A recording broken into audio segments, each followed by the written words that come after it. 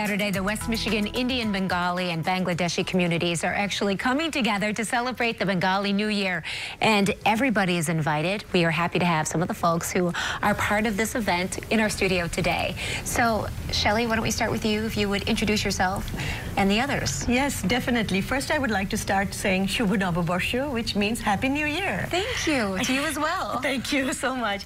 I'm Shelley Sharif, and I am from the Bangladeshi community of West Michigan. Next to me is Rashid Sajjad, and he's also from the Bangladeshi community of West Michigan. And then we have Sangeeta Ghosh from Western Michigan Bengali Cultural Association. And Babi Guha from the Western Michigan Bengali Cultural Association. We're so happy to have you here because we want to tell people about this event. It's going to be fantastic. So, Rashid, why don't you tell us what happens this Saturday? So every year on April 14th, we celebrate the Bengali New Year. This is a calendar that was created by one of the Mughal emperors for taxation purposes. Coincidentally, it's right before the tax day. So we don't do taxes that day. We celebrate the language of Bengali. We also celebrate the Bengali culture. It's a very secular event. It transcends beyond borders. As you can see, both the India and the Bangladeshi communities coming together to celebrate. This year, President Obama and Secretary of State John Kerry expressed their Bengali New Year greetings and mentioned about the strong cultural heritage that it's been carrying over the centuries. Yeah, this is going to be a wonderful day, a celebration of lots of really rich, fun things too. Sangeeta, let's talk about these two communities coming together because they are on a map in a couple of different places, but very connected. Exactly. Both India and Bangladesh are in the southeastern part of the world. We are two neighboring countries. We have a population of about 300 families in the Bangladeshi community and Indian community close to about 800 to 1,000. So it's a growing community. I am part of the Western Michigan Bengali Association. I've been a member since it was a small group, and now it has grown into a non-profit organization.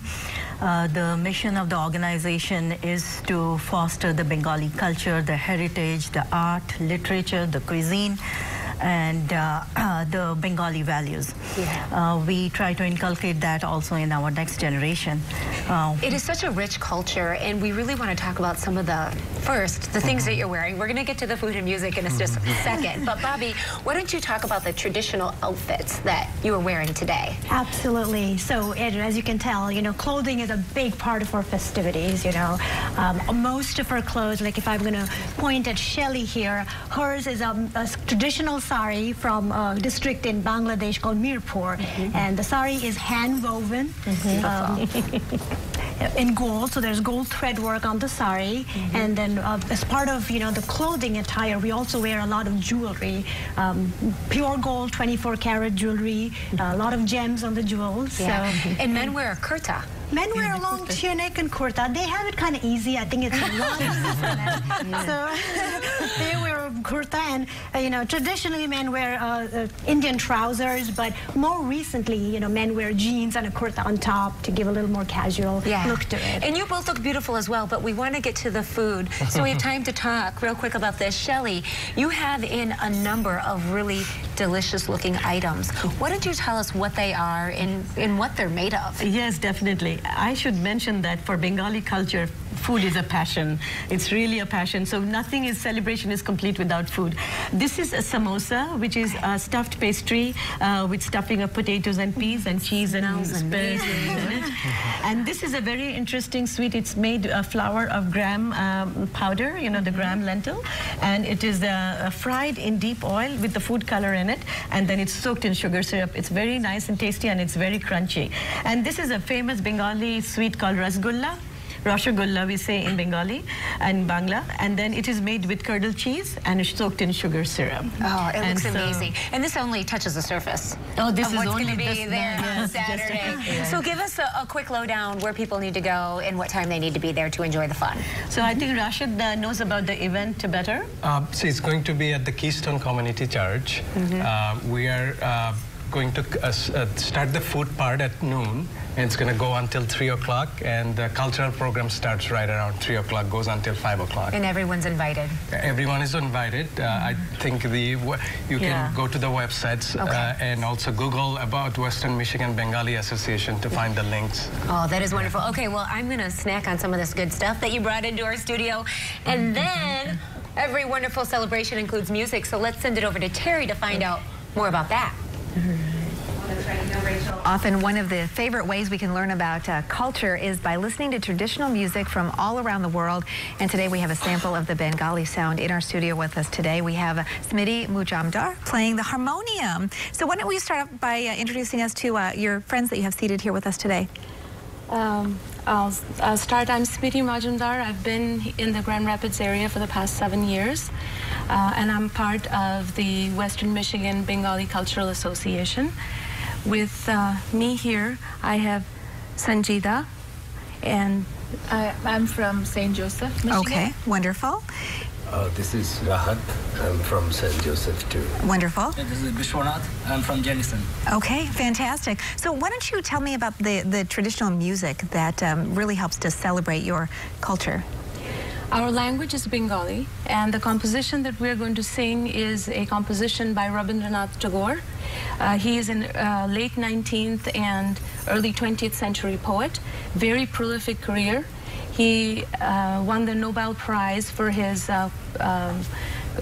compilation of poems called Gitanjali in 1913. And the particular composition that we are going to sing is invoking the new year through the first month of Baisakh of our calendar. It's the summertime, scorching heat, but the poet sees optimism in that oppressive heat. Okay. To him, it is a time for rejuvenation, burning away everything that's old and done, and ushering in the new and the green and new hope. Yeah, it sounds terrific. So. And you know, Smriti, you and I were talking a few minutes ago. We're both moms, and you were talking about you have children, and what a wonderful opportunity this is by having this great celebration every year for your own children to really connect to your heritage, their heritage, and to other families, make new friends. Yes. Yes, it's a bonding experience, and it's also a way of showcasing what we bring to this community as well. Right, yeah. So, if I may talk about the instruments that we're going to play, this is a very traditional instrument that accompanies most of the musics from Eastern and Northern India.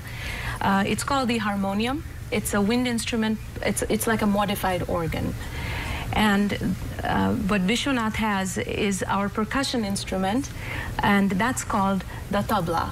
Wonderful. So, again, that is also a favorite rhythm accompaniment with any kind of either instrumental or vocal music. Wonderful. Well, why don't you take it away?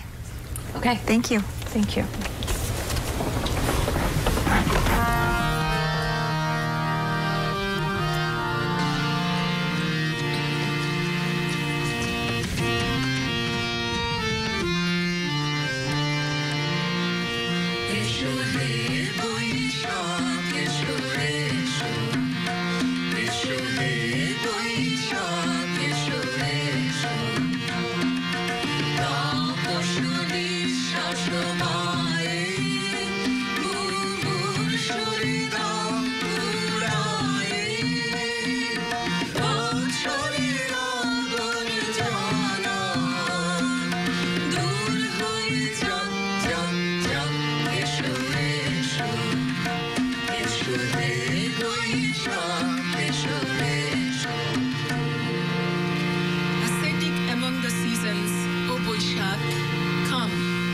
Poet invokes you.